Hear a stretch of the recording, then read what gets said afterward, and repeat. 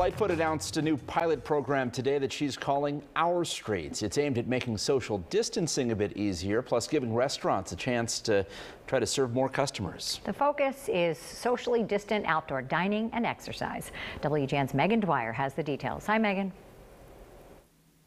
Hi, Dina and Ben. Yes, finally, this is coming to Chicago. Other big cities like New York and Washington, D.C.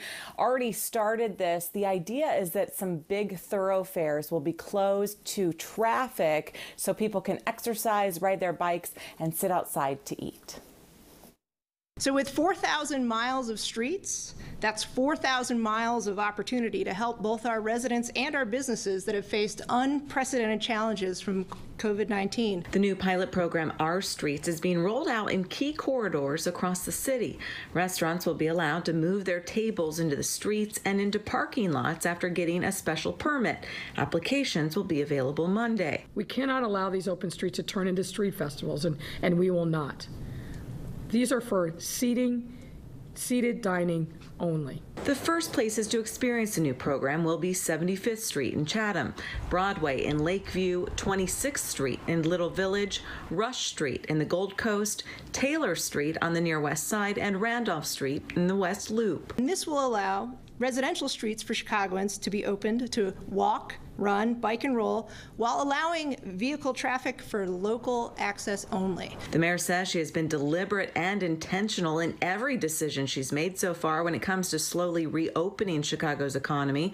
Eventually, she says she will allow in-restaurant dining. But until then, this is the important first step to prove that we can operate restaurants in a safe and responsible way. If this new program can't be done safely, the mayor says she'll shut it down.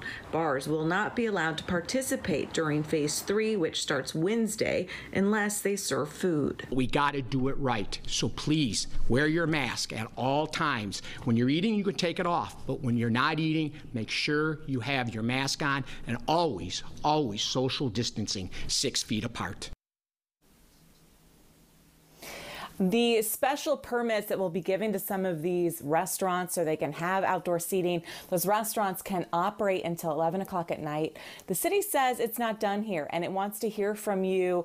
If you have concerns and you have ideas, especially for your neighborhood, they are urging people to reach out. You can go to the website, which is chicago.gov/COVID mobility. I'm live at home this afternoon. Megan Dwyer, back to you guys.